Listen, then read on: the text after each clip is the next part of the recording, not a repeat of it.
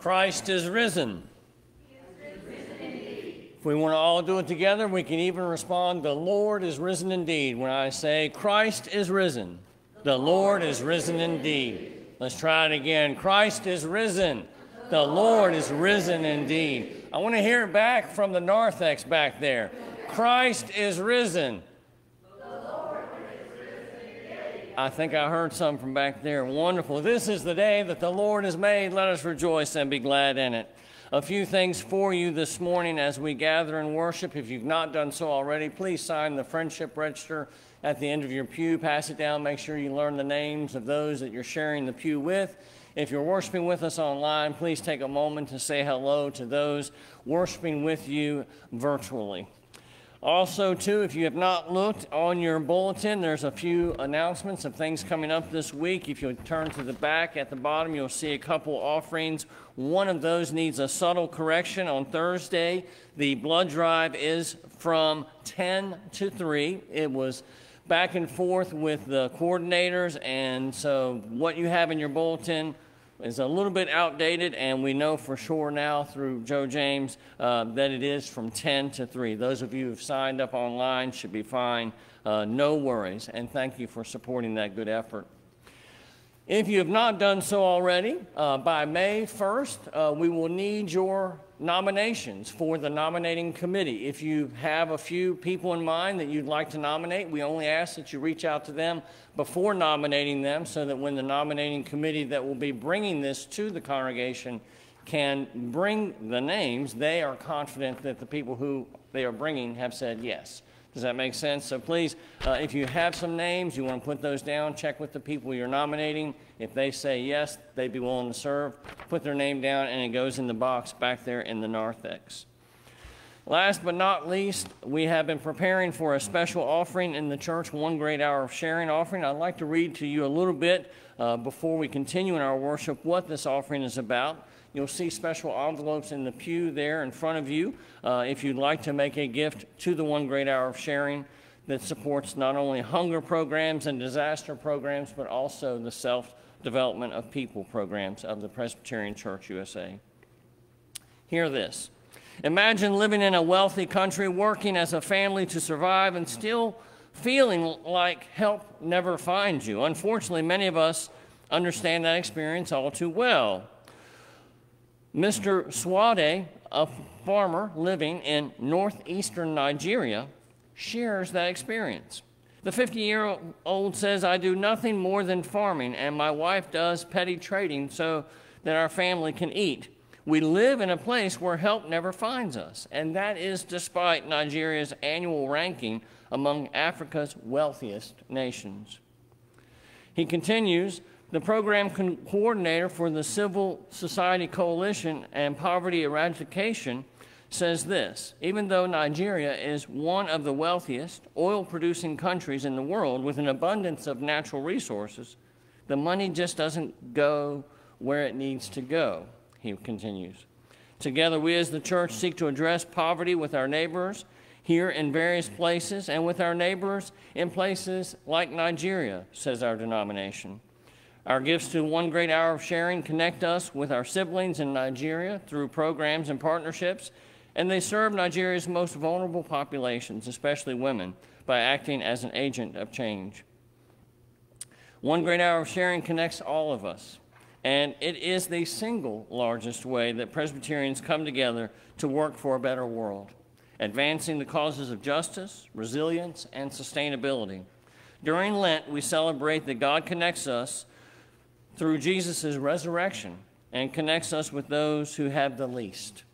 That's how Matthew 25 puts it, and that's what One Great Hour of Sharing is all about. Thank you for your generosity, and as always, when we do a little, it all adds up to a lot. Let us continue in our worship, honoring God and rejoicing together in the great things that God has done. Let us hear now the sounding of the Trinity and remain in our responsiveness to the congregational introit.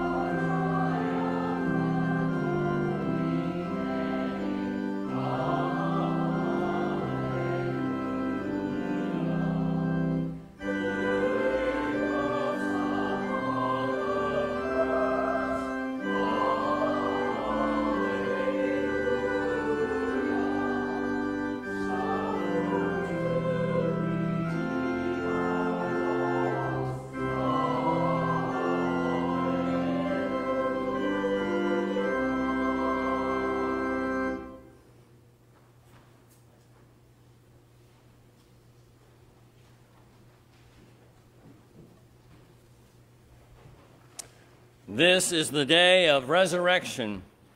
Christ is risen. The stone has been rolled away. Christ is risen indeed. Let us continue in our worship with the call to confession. We have always needed a Savior. We've always wanted a Messiah. We have been given Christ, who is both Savior and Messiah. Let us pray. Let us pray together our prayer of confession, leaving time for silent prayer afterwards. On this Easter morning, we come as sinners seeking forgiveness and restoration. Our lives have not always sought to bless creatures and creation. We have not always loved Christ as is loved. We have sought to protect our possessions above the concerns of those around us. Forgive us for our casual faith.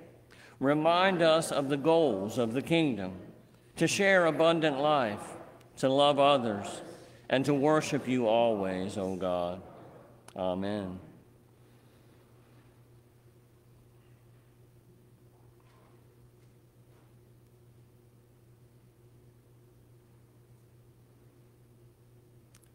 Alleluia and amen. The love of God surrounds us and fills us. God's grace overflows in us. May God's forgiveness move us forward in faith and faithfulness. May God's grace be shared by your forgiveness and our gratitude. Those who are able, please stand.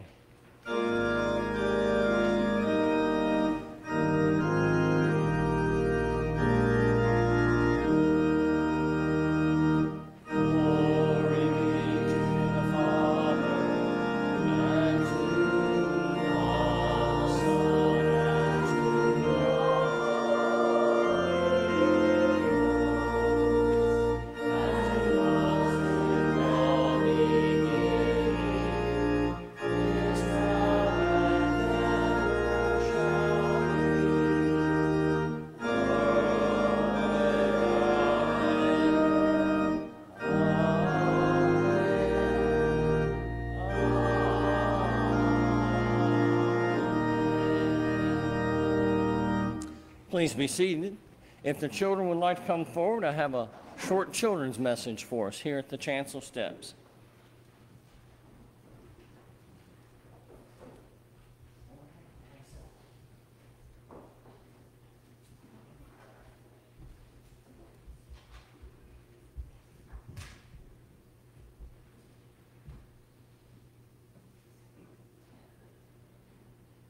Good morning.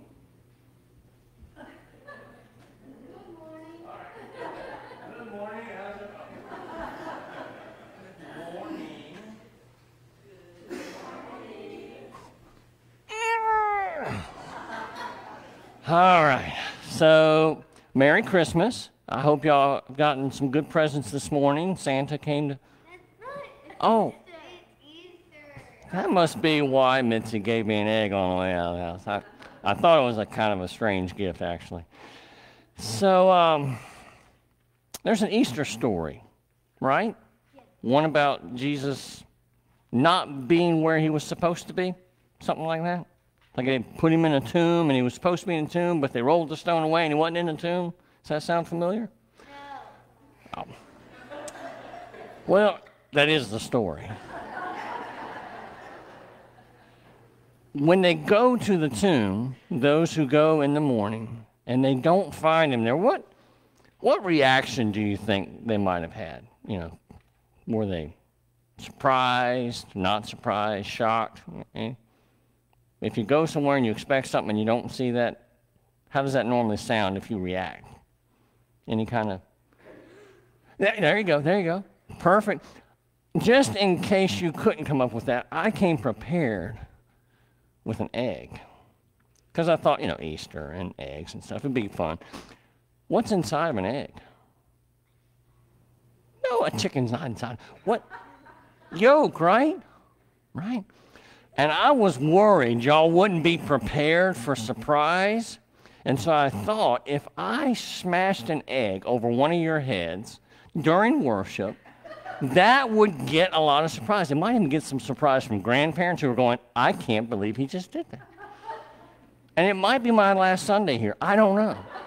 But I thought it's worth doing, because if we don't get that surprise, then the Easter story it doesn't have that flavor, that pop, because Christ is risen. Christ is risen. Yeah, see? So what do you think? I'm thinking Ruth is a good candidate for this. She's the oldest. Yeah. So it's going to happen. And we do have extended family here, so this may not be good. But I want you to watch, and when the yolk comes out, I want you to really kind of get that, okay? Because it may be the last time I hear that from you all. All right? All right, you ready? No. But you're not wearing a fancy dress like Avery is, so this will be good. All right, you ready? Oh, that was a funny egg. It didn't have any yolk in it, and y'all didn't gasp. The idea didn't work. I was trying to recreate that sense of people going to look for a Jesus that wasn't risen, and I wanted to see how it would feel if we actually had that sense in here today. If we really celebrated Christ is risen,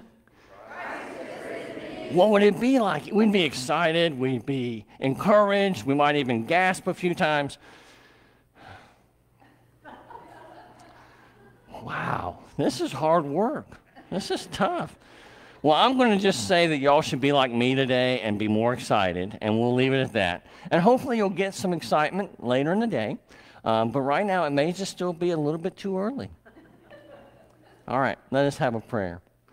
Gracious God, we thank you for this day, and we thank you that Christ is risen this day, that his being risen raises us to a new life with you. Bless us and send us, love us, O God. In Christ we pray. Amen. You may go in peace. Thank you for being a good sport, Ruth.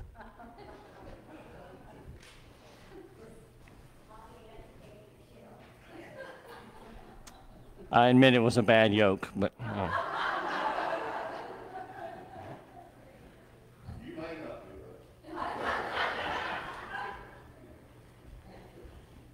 Let us pray. May God's word grow in our hearts and in our lives from the reading of God's word this day. Amen. Our first reading this morning comes to us from the prophet Isaiah, chapter 65. For I am about to create new heavens and a new earth.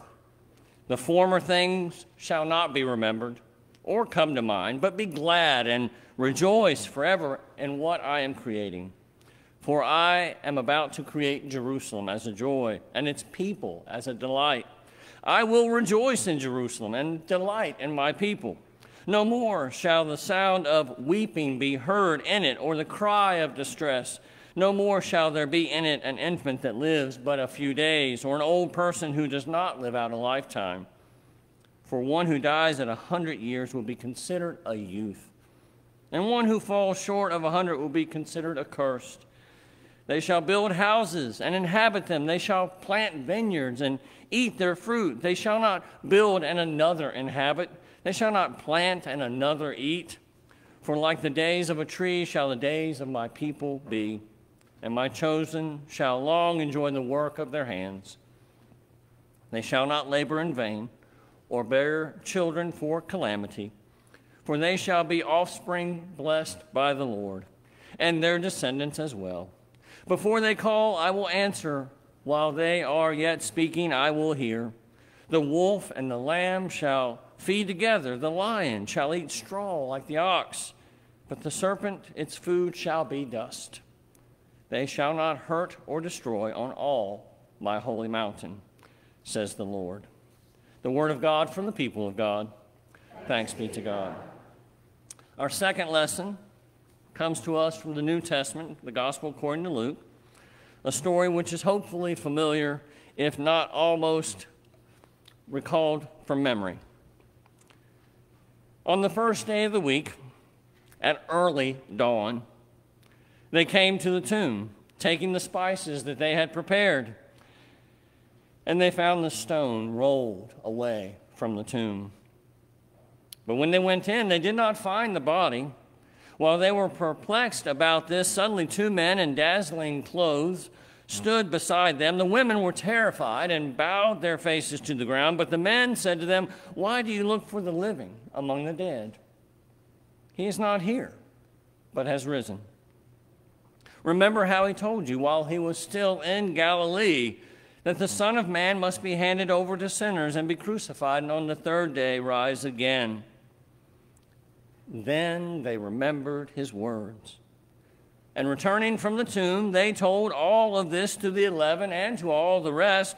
Now it was Mary Magdalene, Joanna, Mary the mother of James, and the other women with them who told this to the apostles. But these words seemed to them an idle tale, and they did not believe them. But Peter got up and ran to the tomb. Stooping and looking in, he saw the linen cloths by themselves. Then he went home, amazed at what had happened. Friends, the word of God for the people of God. Thanks be to God.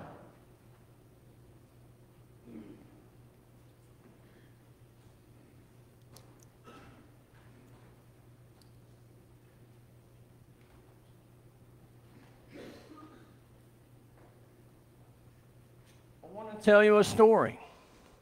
It was Friday, early morning in the inner city, and I heard a sound not too far away, a sound so crisp and clear, so melodic, it cut through the air that seemed filthy by comparison. "Rags, rags!"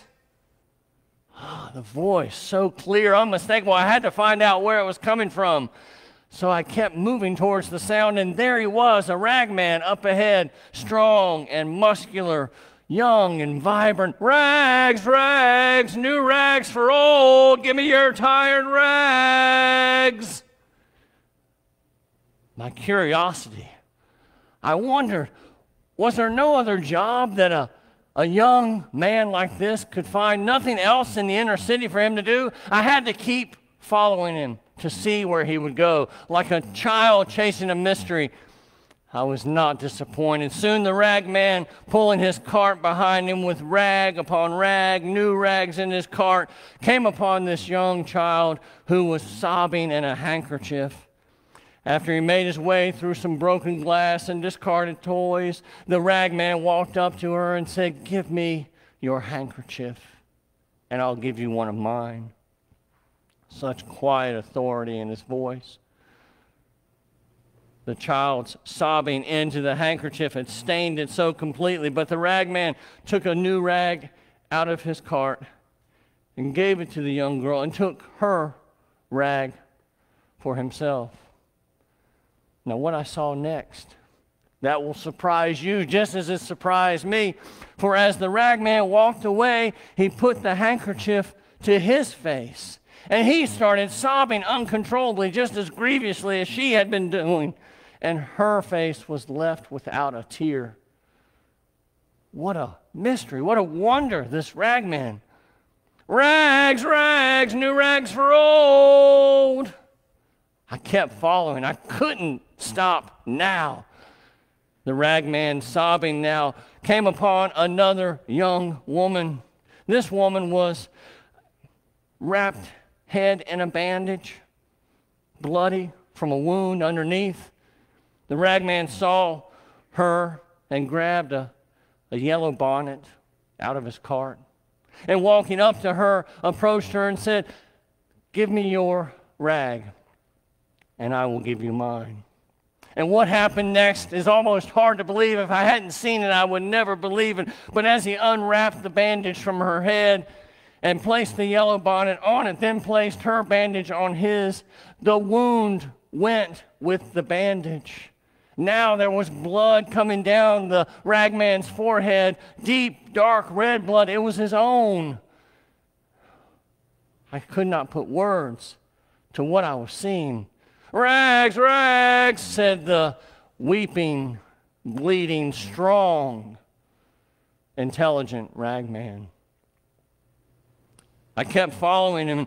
He came upon a man who was leaning against a pole, and as he was leaning against the pole, the ragman approached him and said, "Do you have work?" And the man shook his head, and then the ragman pressed a bit further, saying, "Do you have a job?" And the man came away from the pole, revealing a slack sleeve on his coat. No arm was in it. His cuff was tucked into his pocket. The ragman, again with authority in his voice, said to him, "Give me your coat, and I will give you mine." And the ragman took off his coat, and as he was doing so, the arms went with the coat. And as the man put it on, he had two strong, muscular ragman arms. And as the ragman took his coat, he walked away with but one arm, pulling the cart. I had to race to keep up with him now. Even sobbing and bleeding, the ragman was picking up his pace through the day. And he came upon a man who was lying under an old army blanket, wizened and sick and old. The ragman bent down and took his blanket and left him a stack of new and bright clothes. Now the ragman was moving so quickly now I had to run to keep up with him. He was moving through the city streets so quickly. The sobbing ragman, bleeding from the forehead, stumbling over himself out of drunkenness, one-armed ragman pulling his cart. I had to see where he was going. I had to find out what it was that drove him so, and I followed him all the way to the edge of the city where he moved beyond and into the landfill, into the garbage pits. I wanted to help him in what he did, but I held back, not knowing what to do, as the ragman made his way up a mountainous pile of trash. He made his way to the top, and he cleared a space at the top and took a handkerchief and a jacket and folded them into a pillow. And then he laid down on top of that pile of trash and covered himself with an army blanket, and he died. The ragman died. I had come to love him. All the other faces that I had seen had faded before him. But there he died, and I mourned as one who had no hope. I found an old abandoned car off to the side, and I crawled into it, and I sobbed myself to sleep through Friday, through Saturday morning, into Saturday night. How could I have known that I was asleep that long? But then on Sunday morning, a bright light, an intrusive, harsh, demanding light awoke me, searing my sour face. And I opened my eyes, and there I saw it. The last and first wonder of them all. It was the ragman standing and folding bright new rags, gleaming white upon white.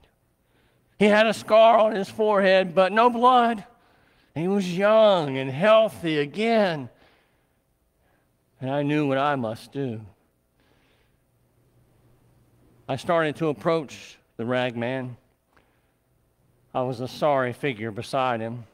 I told him my name, and then I undressed right there in front of him, and I looked at him and I said, "Dress me, put new rags on me." And he did. Oh, he put new rags on me, and I'm a wonder beside him. The ragman, the Christ.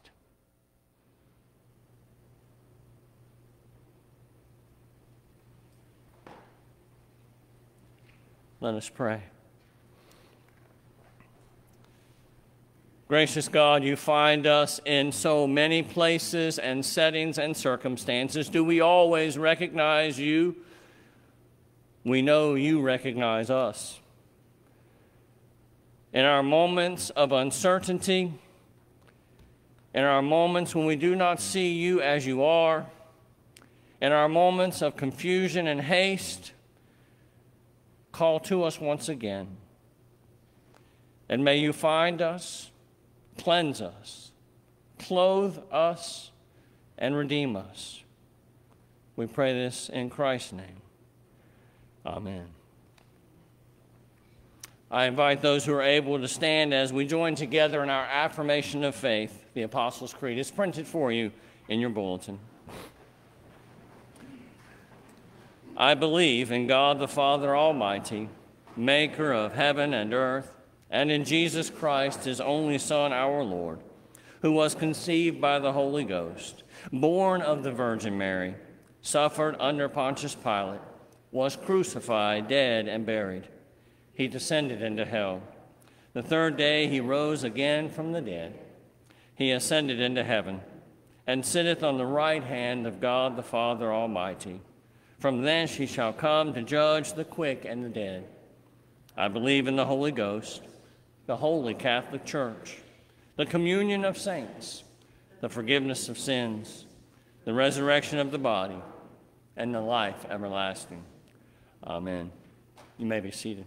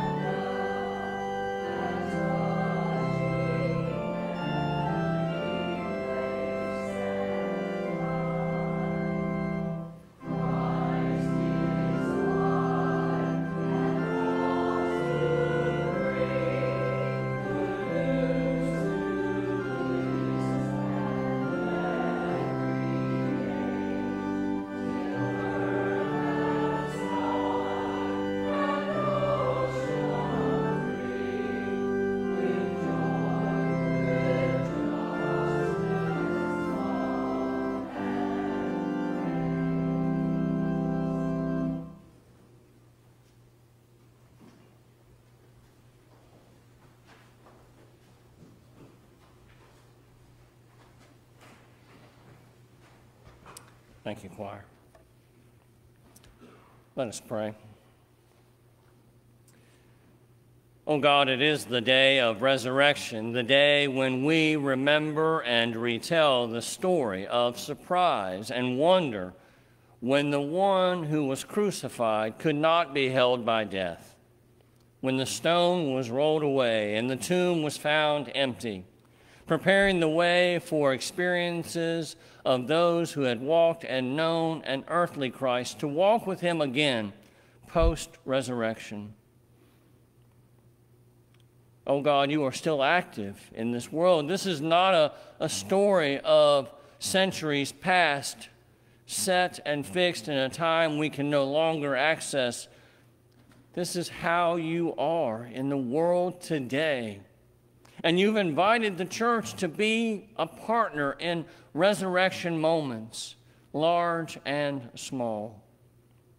We are called to see with eyes of hope, not bound by the timeline of birth and death, but a timeline ever more expansive, beyond our wildest imaginations, into eternity itself.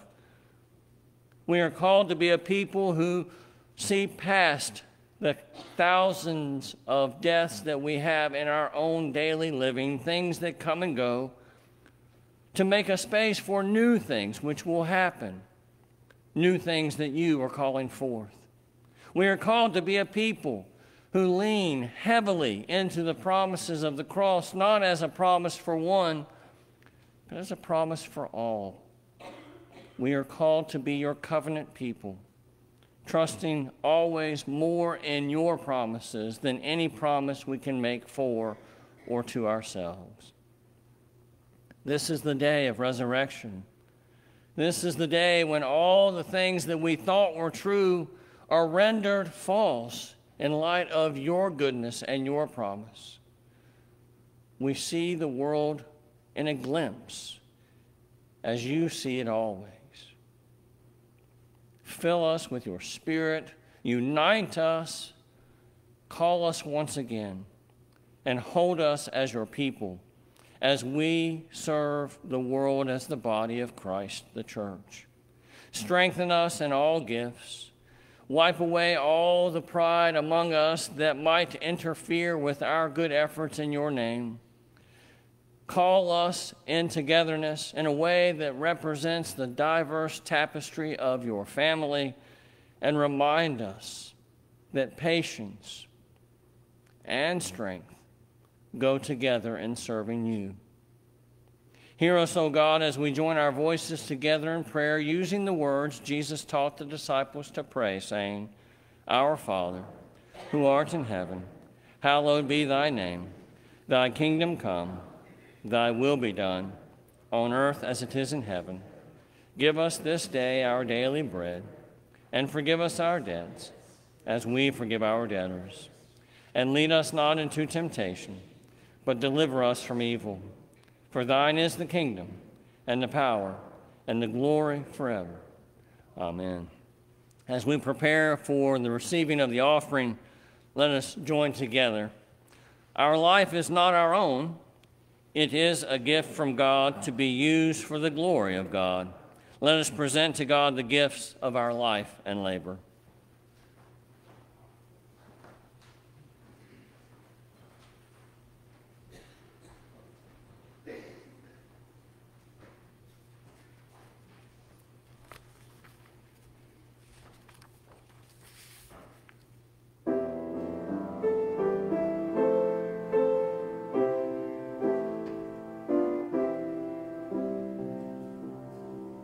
I hear the Savior say, Thy strength indeed is small.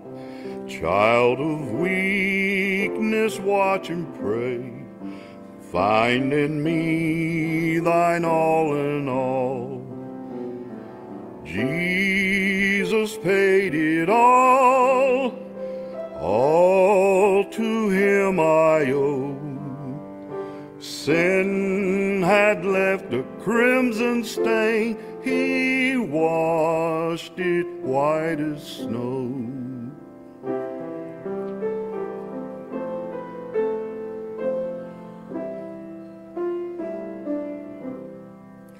Lord, now indeed I find thy power and thine alone can change the leper's spots and melt the heart of stone.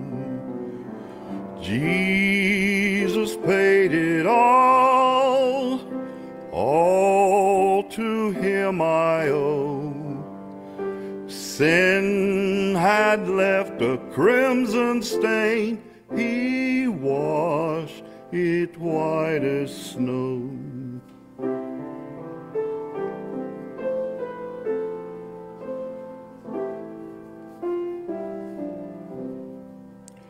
For nothing good have I, whereby thy grace to claim. I'll wash my garments white in the blood of Calvary's Lamb. Jesus paid it all to him I owe. Sin had left a crimson stain, he washed it white as snow.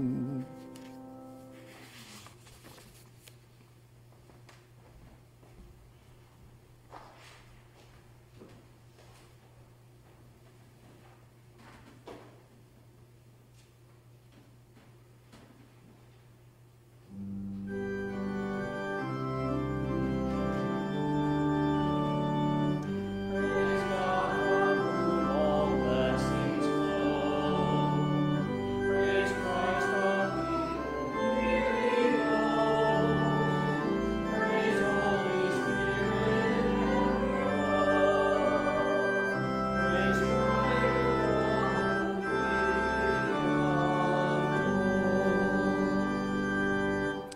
Gracious God, we offer our very selves to you, all that we are, all that we have been, and all that we might become, so that we might serve you daily in this kingdom that you have blessed not only creation with, but us as well. In Christ we pray. Amen. Christ is risen. Christ is risen indeed. See, you waited a little bit. You waited you paused, you hesitated. Christ is risen. Christ is risen indeed. Christ is risen indeed. This is a world that is made alive through a risen Lord, a risen Savior. We do not worship an empty tomb. We worship the one who walks alongside us, who meets us in places like Emmaus, breaking bread, or on a seashore, cooking some fish over a fire. We serve a risen Lord. Your responsibility, and mine as well, is to help the world see where he is and to make sure that he's not working alone. He's called us to work with him, alongside him. Christ is risen. Christ is risen indeed. May the grace, love, peace, and joy and fellowship of God, the Father, Son, and Holy Spirit be with us and bind us together this day and always. Amen. Following worship, if you have flowers or want to go outside, immediately outside the stained glass windows there, we will be gathering out there briefly to place some flowers on the cross.